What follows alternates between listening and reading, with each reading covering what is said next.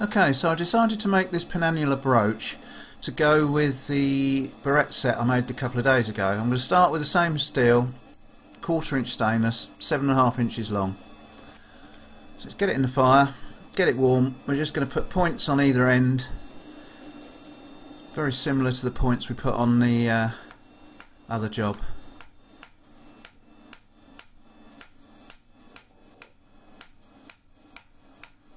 I want them reasonable length, not too long, but long enough so I can put a nice little curl on the end.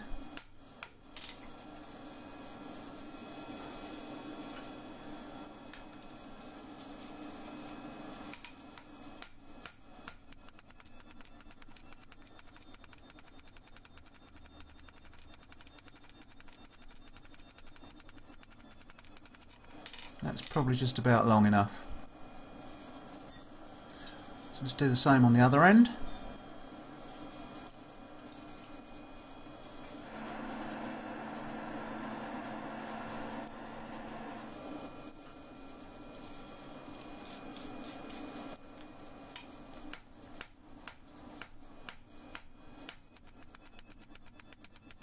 Again, we'll get this over and done with.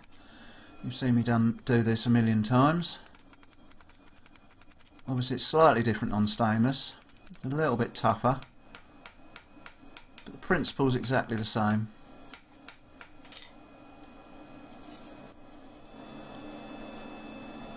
So, before I go any further, I'm going to flatten this bit here, sort of in the middle. Well, not flatten it, but square it off, because I want to put a twist on it.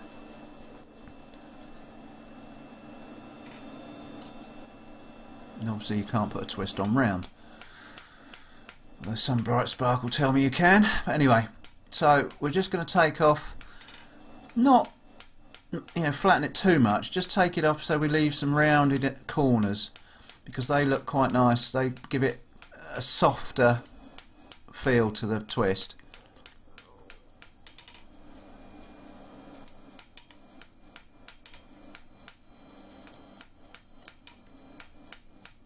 That's just about it, I think. Just take out a few more of the hammer marks on the other side. Just want to sort of blend that into the round, or to the taper, so it doesn't. We haven't got any steps. Hopefully, that'll just about do it. I think it's nothing fancy, but it's good enough. We'll put the first twiddly bit on, and again this is slightly more difficult on stainless, but it's exactly the same principle. And I want to curl this up quite tightly like I did on the barrette set. I don't want any threads or anything getting too caught.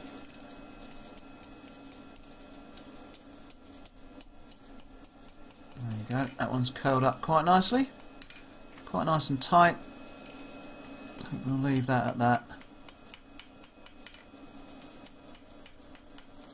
and see if we can copy it at the other end.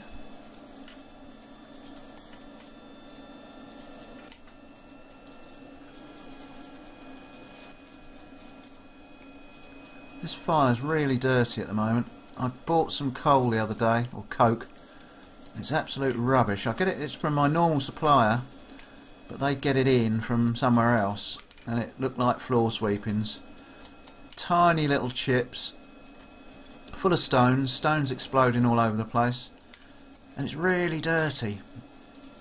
5 minutes after you've lit it, the fire is so dirty. So I think I shall make a little complaint next time I go in to get some. This one's not curling up quite as easily, and I'm having a bit of a job to hold on to it with these tongs. I ought to have made some better ones for the job, but I think that'll just about do it. It's not far out.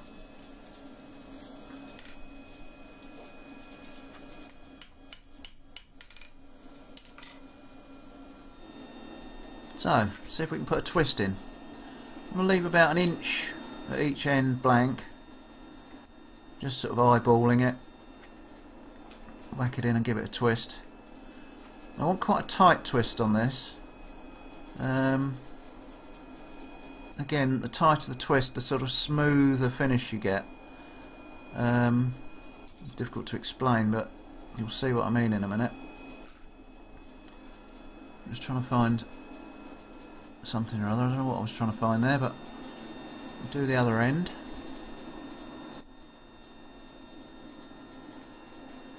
Again, just twizzle her up.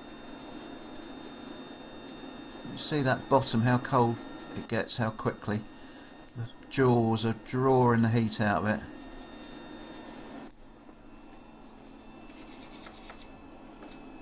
And it's not far out. I could do with a little bit more, I think, down this, just looking at it.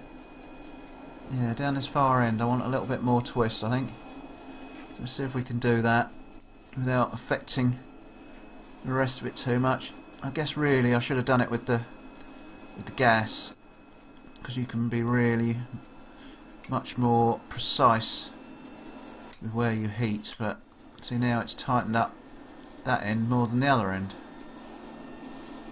Hey ho. So there we go. You see what I mean by it being tight. It's quite, looks quite smooth. So next job, good old bending jig again. You can, you know, muck about doing this over the anvil, but if you want to try and make some money, you want to knock these out as quick as you can. So this little bending jig is just perfect for the job. Just turn it around and heat the other side.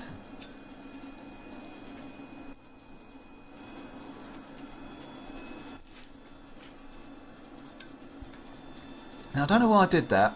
I put the wrong end in. I should have put the original end in and then pulled the short end round, but I didn't, and it still worked, but it was a bit of a arse about face way of doing it. But you still get the results. Nice, uniform, round bit of kit. Just going to level it out now. Make sure it's all hardly hitting it at all. Just giving it a little bit of a bump to get it level. A little bit of a titivate here and there.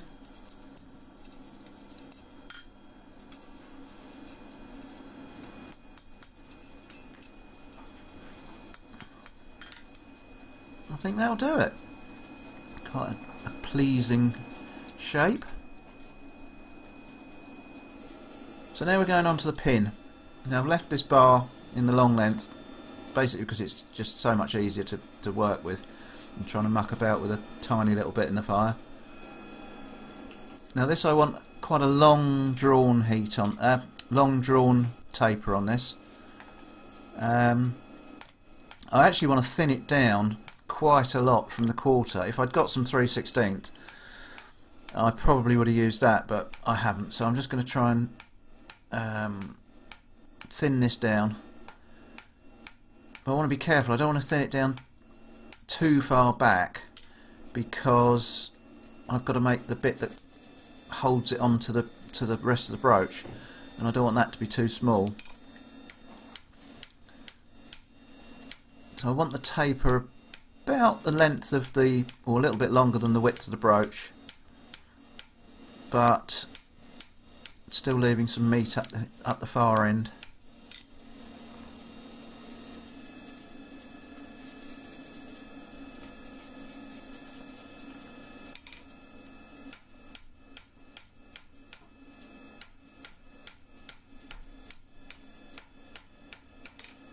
It's weird stuff to use, this stainless. It's just unlike mild steel for some reason.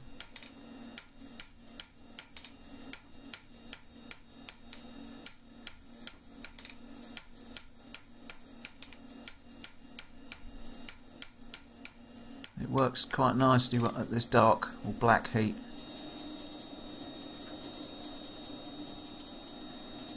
I'm just going to try and get it down a little bit more.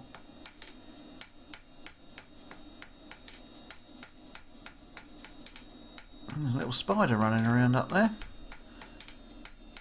Don't know if you spotted him. Now I've got a split at the end. That's really come apart, so that's no good, so I'm just going to whip that end off and then we'll draw that out again. I think I've been working it too cold for too long, and that's really messed it up. Let's just get this bit finished. It's dragging out a bit. Right, so I've run a file over it, just smoothed it all out. You can see there I've just taken all the edges off because I want it to go into the fabric easily. So that's where I want it to come to.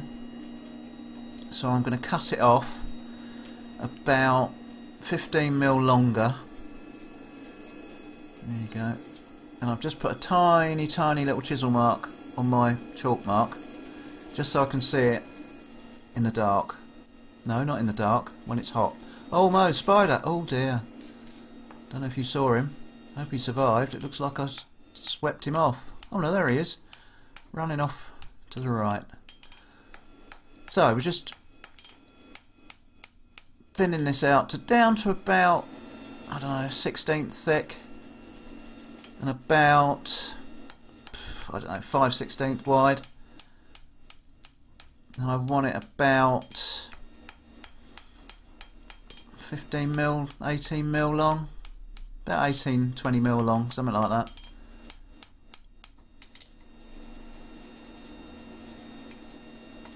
That's not far out.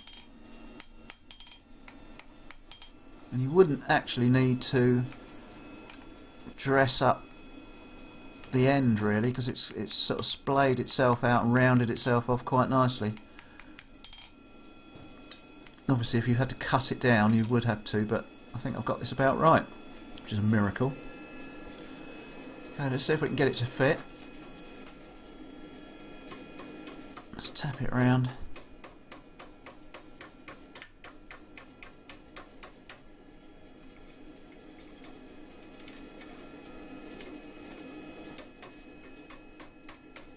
And that's it. Job done. So I'm just going to give it the traditional wire brush treatment, which I do with most of my stuff. I know a lot of people have a wire brush on like a bench grinder, but I prefer it on an angle grinder. I feel I can get in places a bit better. And there's all sorts of different wheels you can use, cones and flats and all the rest of it. So there you go. It's got the matte or satin sort of finish. That's a bit tight, but I might have to just tweak that to loosen that up. But that's an easy job. You just either put a little screwdriver or something in the back of it and just ease it open. So anyway, there you go. Thanks for watching. Hope you've enjoyed it, and we'll catch you on the next one.